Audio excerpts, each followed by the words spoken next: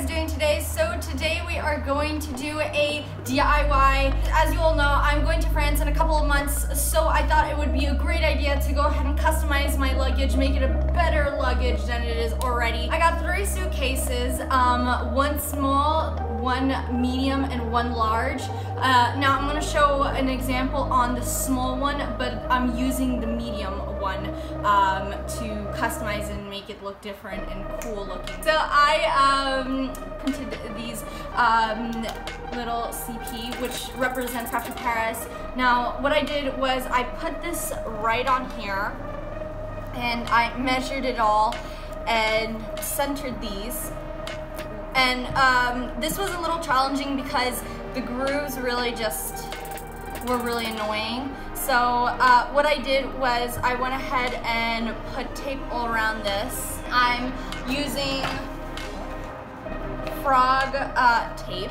I recommend getting this because, as you can see, it shows an example right here that it gives a sharper edge. It doesn't bleed out on like the cheap one, as you can see right here. So this is the way you guys get it. Okay, so I just finished masking off my luggage. Now we're going to get started on spraying.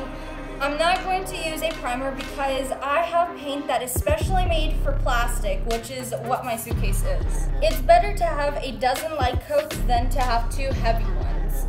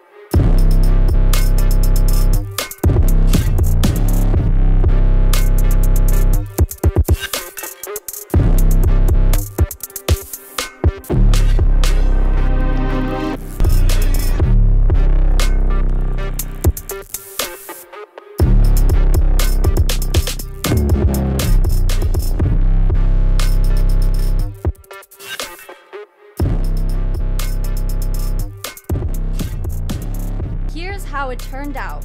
As you just saw, I had to do some touch-up even with green tape, so don't buy the cheap stuff.